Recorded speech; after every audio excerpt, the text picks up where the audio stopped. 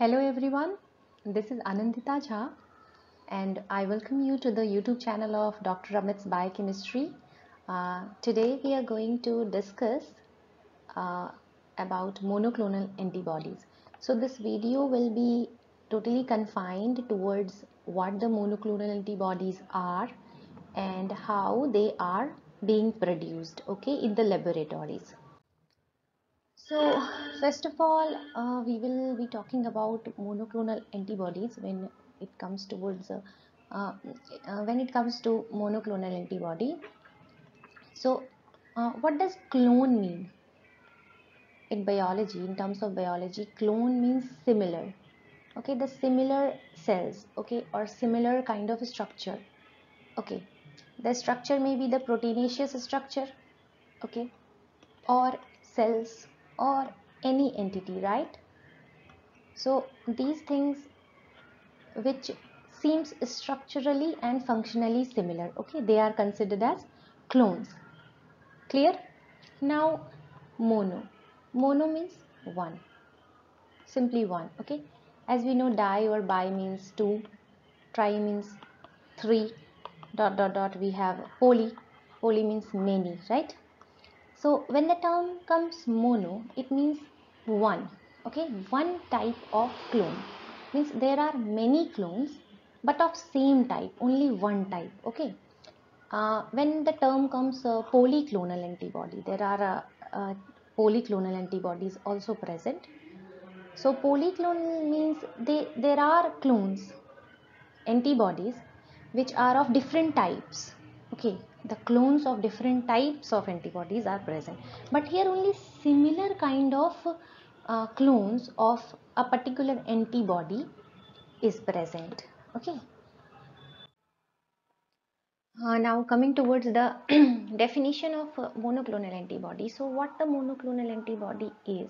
So they are the similar kind of protein weapons, okay, the protein weapons which is acting against the similar element or the same element. Okay, so you see, in my previous videos you might have come across the definition of antibodies in the very first or second lecture. The couple of videos are there in the for the introduction of immunology, I think. So you can find the definition of antibodies. Okay, so what the antibodies are actually? So they are nothing but the protein weapons which is produced by different various cells of immune system who is acting in order to protect the body. So I have considered the body as a country where the immune cells are defense staffs or defense uh, corps, you can say, who are fighting against the antibody, sorry, antigen, which is coming as invaders in order to harm the body, right? Or the country which is the body which is considered as country here, right? And see, it is useful in several elements. This monoclonal antibody can be useful to treat several elements like cancer. It can also act as antitoxins in case of snake bite, bee bite, spider bite, etc., right? So see, here monoclonal antibodies, you can see the diagrammatic representation here. This is the antigen. For suppose this is the antigen, and these you can see these are the antibodies, which is no doubt looking similar. So these are the monoclonal antibodies. Okay. So we have seen the use of monoclonal antibody, what actually the monoclonal antibodies are. Now we will see how these monoclonal antibodies are produced these days in the laboratory. Okay, so these are produced by a technique known as Hybridoma technology. Okay, now we will try to understand what the Hybridoma technology is actually. So now first of all we will see how the antibodies of similar kind is produced in the body. For suppose an antigen enters the body, okay. For suppose we do have any kind of antigen, let me change the color. For suppose this is the human body, okay. Consider it as human body. For suppose some kind of element enters, okay. Who is the antigen? Some antigen enters the human body. Now in the human spleen, B cell get activated, okay, through a number of processes. As first antigen presenting cell will present the cell to T cell, and T cell indeed activate the B cell in order to form plasma cell, okay, plasma cell, and these plasma cell will produce antibodies, okay. For suppose there is only single kind of antigen which requires same kind of antibodies, so same kind of antibodies will be produced, that will be monoclonal antibody, that's it. Now see, in the laboratory, how will be produced? As the plasma cells are having very short lifespan, very short. Okay, the lifespan is too short. Okay, so due to too short lifespan, we cannot bear this risk that we will waste a lot of the resource and make this plasma cell, and then it will produce we will produce the plasma cell by activating the B cell, and they will be producing the antibody, okay, and the antibody will also not live long, right? So in this case, what we will do is we will be using hybridoma technology. What actually the hybridoma technology is? So here we will inject an antigen for which we want antibody, okay. For suppose antigen type A is there and we want antibody, so we want anti-A antibody, okay. So how we will produce? We will inject in the lab animal, it can be mice or anything. Now in its spleen we will produce this B cells. B cells will get activated in the spleen area, and this B cells are just extracted from this lab animal, and it will be fused with myeloma cell. Myeloma cell having a long lifespan as it is a cancerous cell. So in the PEG media we will fuse it. PEG is polyethylene glycol. So in this media we will have we will fuse these two cells, myeloma cells and B cell, which is plasma cell, okay.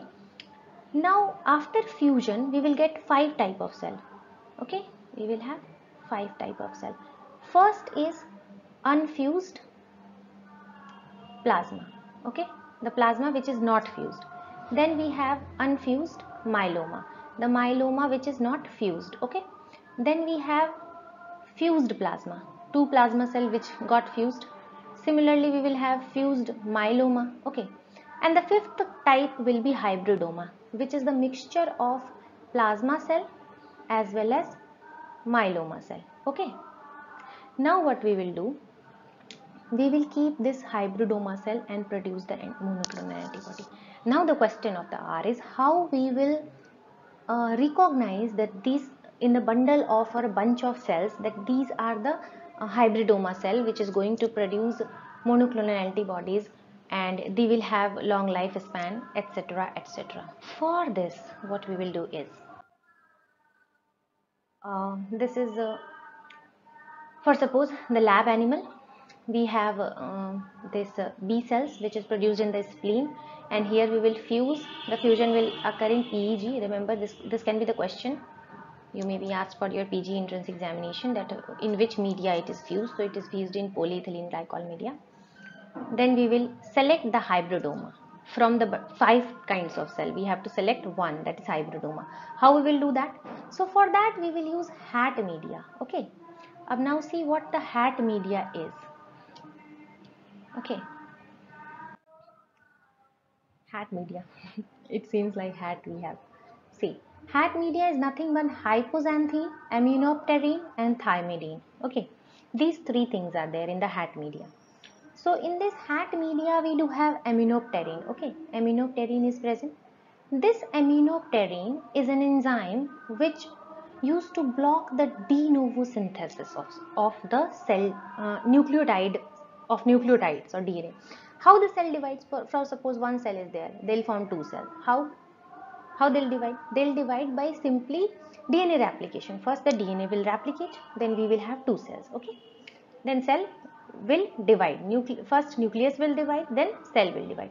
For the nucleus to be divided, it needs DNA to be divided, okay, the genetic material to be divided. And genetic material is what? They are nucleotides.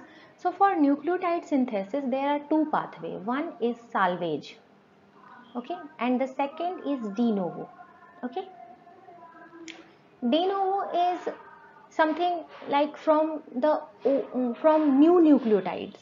We have to make the new from new manufactured nucleotides. We are going to make the bundle of nucleotides which will form DNA, and further it will divide, and we will have new nucleus, new DNA strand, and new nucleus, new cell. Okay.